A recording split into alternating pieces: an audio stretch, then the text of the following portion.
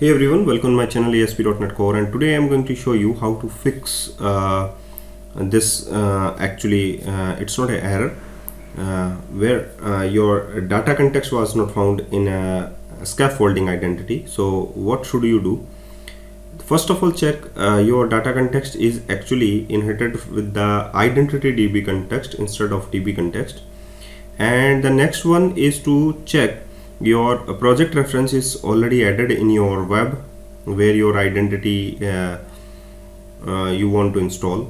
So just add b.bll where your data context is actually exists. So just add a reference in the web project, and just after that you have to add your scaffolding items.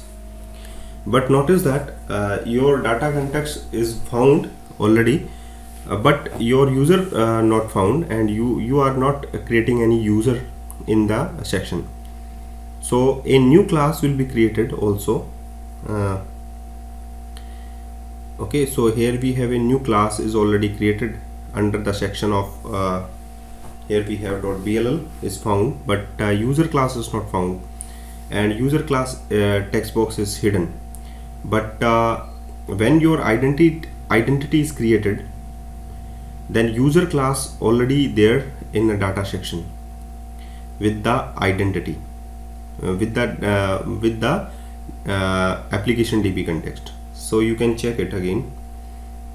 After scaffolding, you will see in the area section where your identity directory is there and data directory is there. Under the data directory you found application DB context already, but that application DB context is not linked with your this file. Application DB context is actually related to your user class. So must to add user class as well as application DB context and add a reference in your project, in your web application project. So here we have a data and pages also. Thank you guys for watching this video.